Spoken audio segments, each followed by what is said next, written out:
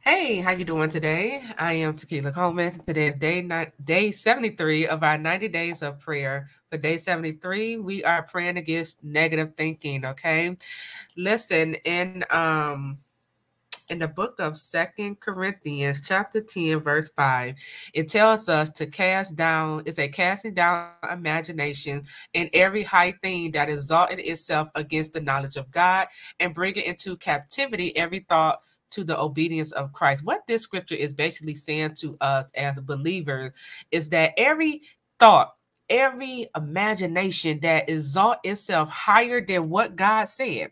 So when that thought comes that tell you this not going to happen for you, it's just too good to be true. When that thought comes to have you doubt and second guess what God has said, this scripture is telling us we are to cast these thoughts down. Okay, we are to tell the devil, "Get thee behind me," and we are to become intentional about replacing these negative thoughts that's trying to exalt itself higher than what God has already said. We got to become intentional with our thoughts and begin to replace that thought with what God said. Replace that thought with what you want to believe about the situation, okay?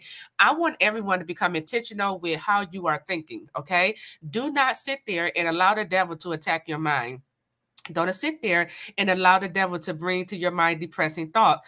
Try not to sit there and think about all of what went wrong in your past. No, the devil is a lie. You want to begin to rebuke off this negative thinking, negative, thoughts out of your mind and become intentional with the way you are thinking. Become intentional with your thoughts, okay? And it all starts with awareness. It starts with us becoming aware of, okay, this is the current thought that I am thinking of. I don't like this thought. I don't like how this thought is making me feel. It's starting to make me feel like I'm not good enough. It's starting to make me question my God. And so because I don't want to think this way or feel this way, I now have to do something about it. Okay. This is how we begin to get in control of our mindset and kick the devil out of our thoughts. Okay. So let's go to God in prayer. Heavenly Father, we thank you, Father, that you are a great, great Father. We thank you for making us aware of our thoughts that the devil, sends to our mind, Father. You said that we are to cast down every imagination and every high thing that exalt itself against the knowledge of God and bring into captivity every thought to the obedience of Christ. So, Father, we ask and pray that you will help us to cast down these imaginations. We ask that you will help us to become aware of our thoughts when we are thinking negative thoughts, when we are thinking thoughts that come from the demonic realm.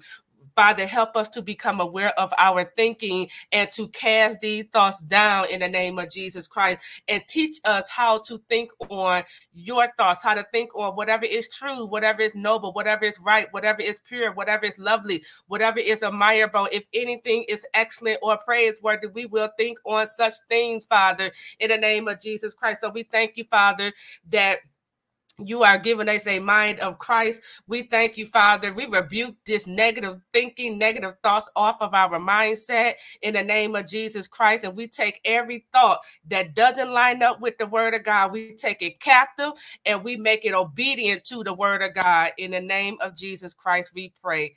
Amen.